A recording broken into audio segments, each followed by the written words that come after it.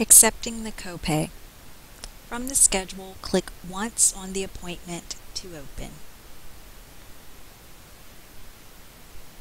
Scroll down to check in and click on the Arrived button. By clicking on Arrived, you are confirming that the patient has arrived for the appointment. Now you are ready to collect the copay.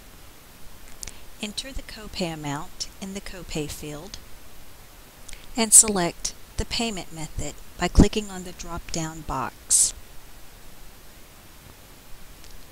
Enter the amount paid and any note. Then click Save.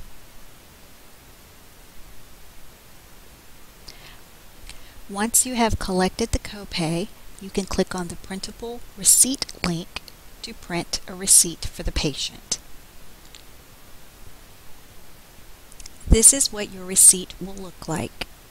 From here, you may print the receipt for the patient.